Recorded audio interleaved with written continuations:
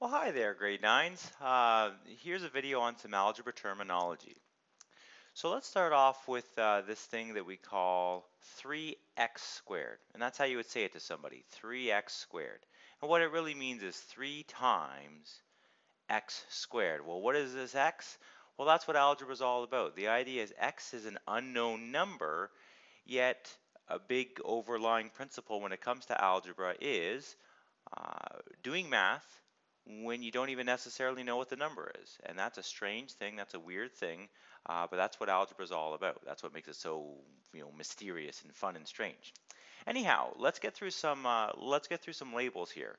So 3x squared is what's called a term, and we'll show that in just a moment. But each term is made up of two parts. The first part is called the number part. So 3 is the number part. Then there's also a variable part. X squared is the variable part. So just put a couple of labels on here. Every term has a number part and a variable part. Now the variable part, you'll notice, has both a base and an exponent. Much like our previous discussion on powers where we had bases and exponents, x squared is a power. It has a base of x and an exponent of 2. And like I said, the whole thing together, a number part with a variable part is called a term. That's a very, very, very, how can I stress this, very important word when it comes to algebra, is what is a term? So here are some examples of some different kinds of terms. So let's start off with this one, 4a cubed. Now remember, terms have number parts and variable parts. So what's the number part? You better have said 4.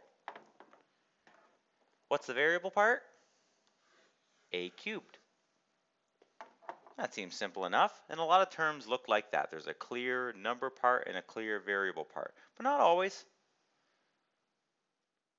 So here's the next term, negative 5f. The number part? Okay, simple enough, negative 5, gotcha. The variable part? Well,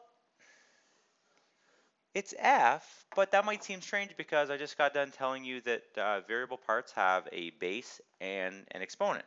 So you might be looking at this going, well, where's the exponent? Do you know how to handle this? Do you know where the exponent is? Well, much like our discussion on powers, you can make any base turn into a power simply by putting it to the exponent 1. So negative 5f to the exponent 1 is the same as negative 5f.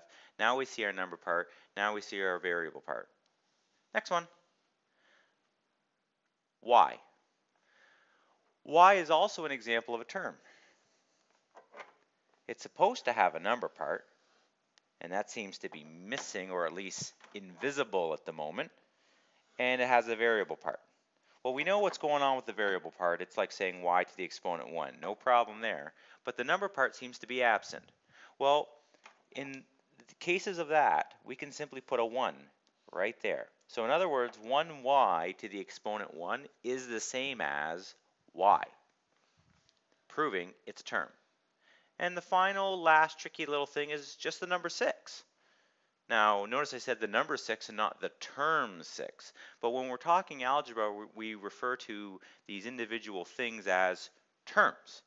So terms have number parts and variable parts.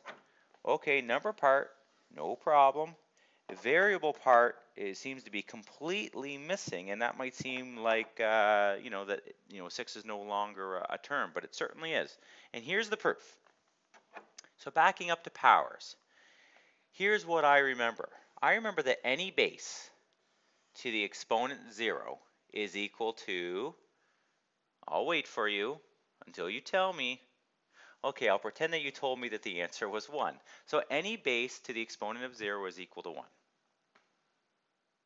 How do we use that fact right now? Well, 6 is the same as 6 times 1. So right now this is supposed to be saying 6 times 1. Okay, fine. But instead of putting a 1 there, I'm going to put x to the exponent 0 instead. because x to the exponent 0 is the same as 1, right? Any base. So even though we don't know what this x value is, we know that if we put it to the exponent 0, that it must be equal to 1. And that's simply based on this fact right here. So 6x to the exponent 0 is the same as 6, proving that, look, 6 is a term. It does have a number part and a somewhat invisible, strange sort of variable part. But hey, it's a term. So a collection of terms is called a polynomial. There are different names for polynomials depending on the number of terms. So polynomial is another important word that we're going to see. Some synonyms are things like algebraic expression. That really says the same thing as polynomial. So specifically, there are special names given to one-term polynomials, two-term polynomials, and three-term polynomials. Okay, so out of these three words right here, which one do you think is one term? A one-term polynomial. Well, if you know your prefix as well, you'll know that monomial has to be the word. Mono meaning one. So I can see the prefix mono right there. Okay, meaning that that's a one-term polynomial. Two terms. Well, bicycle, two wheels. Binomial, two terms. And finally, then trinomial must be the one with three terms. And again, I like to think of tricycle, triangle, hey, three. Okay, so three-term polynomial is a trinomial.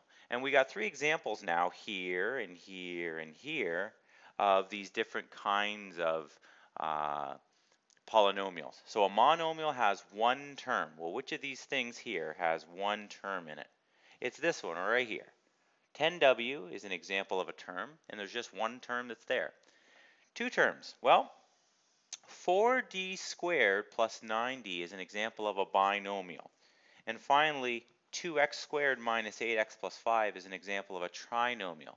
So at this point, it's worth noting, well, how do you know when you have one term, two terms, or three terms? Have you noticed what's different?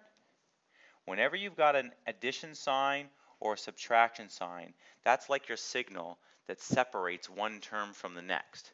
And so, just to take that one little step further, in this binomial, there are two terms. There's 4d squared, which is like positive 4d squared, and positive 9d. Those are the two terms.